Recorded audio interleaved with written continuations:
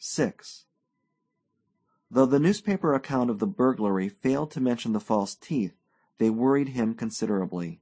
The picture of a human waking in the cool dawn and groping for them in vain, of a soft, toothless breakfast, of a strange, hollow, lisping voice calling the police station, of weary, dispirited visits to the dentist, roused a great fatherly pity in him.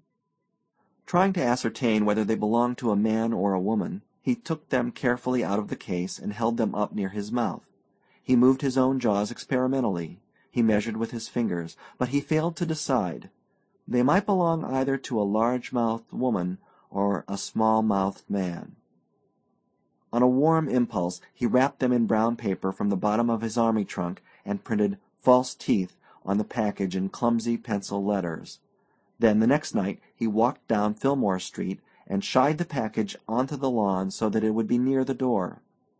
Next day the paper announced that the police had a clue. They knew that the burglar was in town. However, they didn't mention what the clue was. 7. At the end of a month, Burglar Bill of the Silver District was the nurse girl's stand-by for frightening children. 5 burglaries were attributed to him, but though Dalyrimple had only committed 3, he considered that majority had it, and appropriated the title to himself. He had once been seen, "a large bloated creature with the meanest face you ever laid eyes on."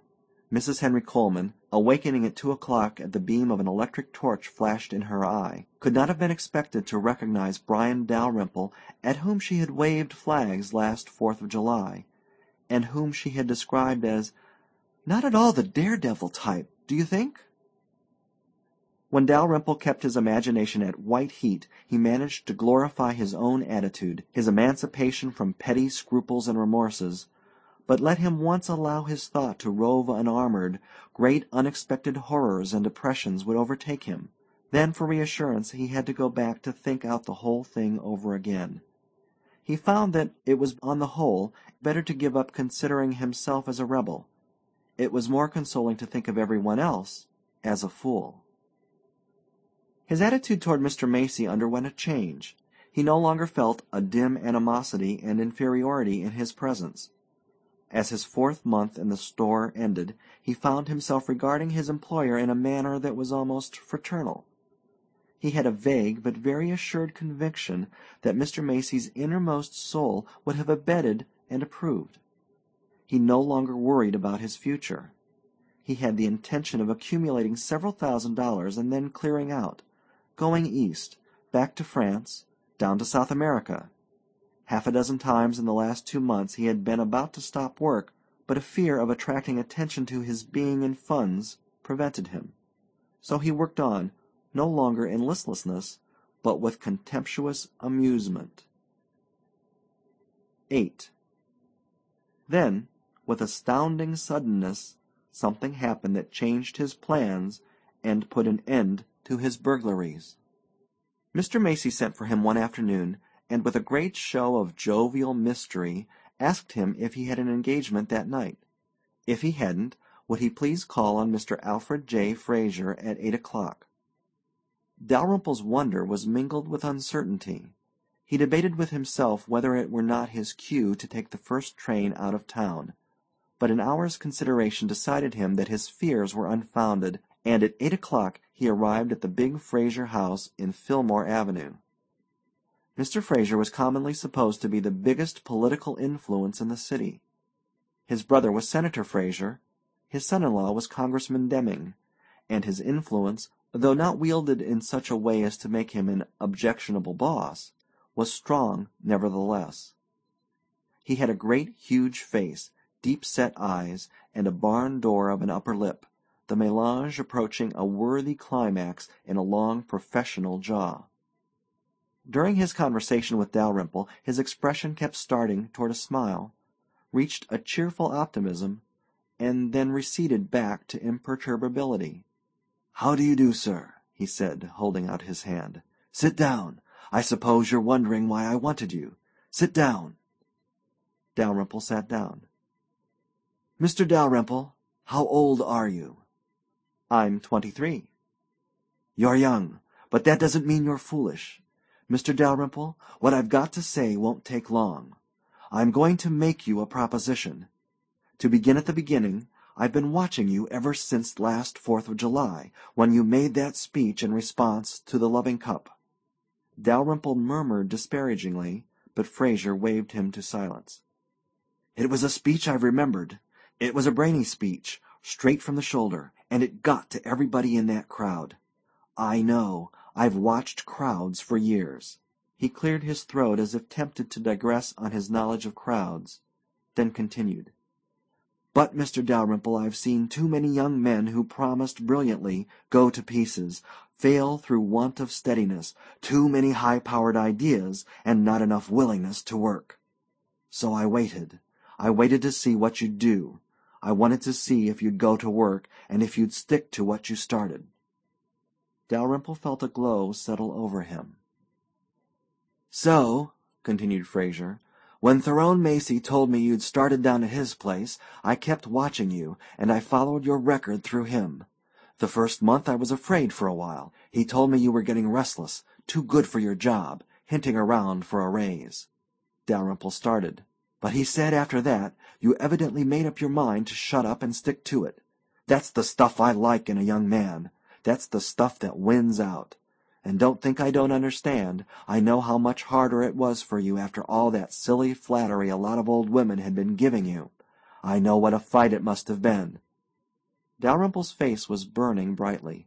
It felt young and strangely ingenuous. "Dalyrimple, you've got brains, and you've got the stuff in you, and that's what I want. I'm going to put you into the State Senate." "The what?"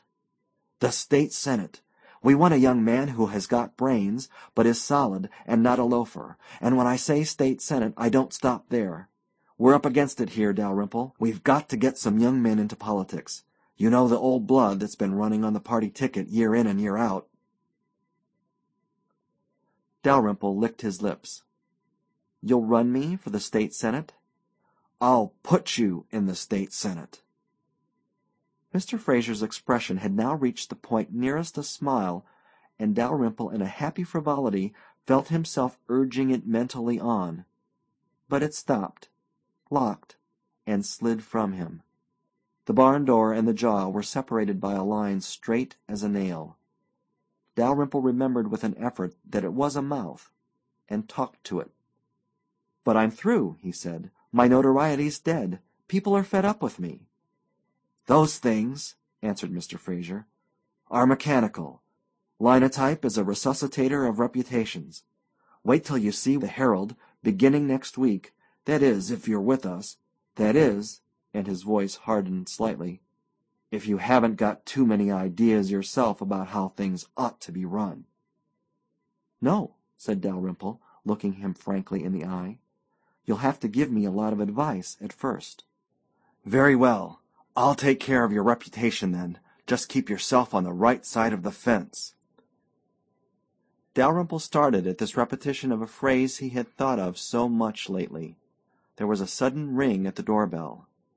"That's Macy now," observed Fraser, rising. "I'll go let him in. The servants have gone to bed." He left Dalyrimple there in a dream. The world was opening up suddenly. The State Senate, the United States Senate. So life was this, after all. Cutting corners. Common sense, that was the rule. No more foolish risks now unless necessity called. But it was being hard that counted. Never to let remorse or self-reproach lose him a night's sleep. Let his life be a sword of courage. There was no payment. All that was drivel. Drivel. He sprang to his feet with clenched hands in a sort of triumph. "Well, Brian?" said Mr. Macy, stepping through the portieres. The two older men smiled their half-smiles at him. "Well, Brian?" said Mr. Macy again. Dalyrimple smiled also. "How do, Mr. Macy?" He wondered if some telepathy between them had made this new appreciation possible, some invisible realization. Mr. Macy held out his hand. "I'm glad we're to be associated in this scheme. I've been for you all along, especially lately. I'm glad we're to be on the same side of the fence." "I want to thank you, sir," said Dalyrimple simply.